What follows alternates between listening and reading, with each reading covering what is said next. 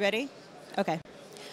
Hi there, my name is Nikisha Koss, and I'm here with Adobe at the Adobe booth. We're in Amsterdam for IBC Show 2017, and we're really excited to share it with you. We have a lot of live streams coming up, both from Adobe presenters as well as customers who are going to be showing some of their latest work and how they created it. I want to talk to Jason really quickly about what we're going to hear from Adobe presenters. Hey, Nikisha, how are you doing?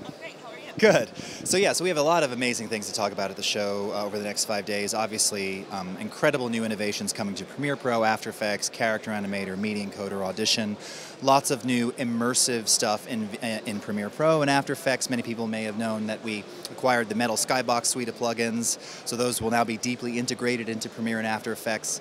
It's truly the immersive editing experience that people have been asking for. We kind of started paving the way, and we're that much closer now. And this is so much innovation already since April, since NAB. You're going to see incredible new things in Character Animator to make faces more expressive, just more control, clipping masks, tons of user requests. I think that's probably one of the most exciting things, that you're going to find all these little things across the applications that people, again, since April have said, we'd love this, we want this. Our motion graphics templates and the Essential Graphics panel in Premiere, there's a lot of features in there that were direct requests from people. The Photoshop style font menu. In Audition, we've got, again, new workflows using some powered by Adobe Sensei technology for auto ducking, essential in broadcast, essential in filmmaking. There's just incredible stuff. And of course, After Effects, one of the big things, aside from all the VR capabilities, data-driven graphics and data-driven information, leveraging JSON files. So you can basically take a bunch of data, drag it into After Effects, use expressions, and have it do the animation automatically for you. And that data can be dynamically updated just simply by changing a text file.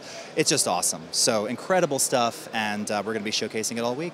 Excellent. Oh my gosh, it sounds like there's so much to see. Stay tuned for presentations from Adobe folks who are going to be talking about all of this and more. And then I'm going to bring Lisa Hanna over here too, who's going to talk to us about, thank you so much, Jason, I appreciate it. Lisa's going to tell us a little bit about the customers who are going to be presenting in our booth. Hi, Lisa. How are you?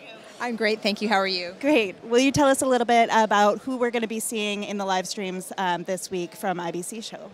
We have an amazing amount of customers here that are going to be talking about how they use Premiere and After Effects and Audition, all kinds of our features within our Creative Cloud video products. Soon we have Zoe Davis, who's going to be talking about her work that she does with Walter Murch and at Calibrate Films, Annika Koenig from Nacht Blau, Happy Finish, Rocket Beans TV, Green Rock, an amazing assortment of customers.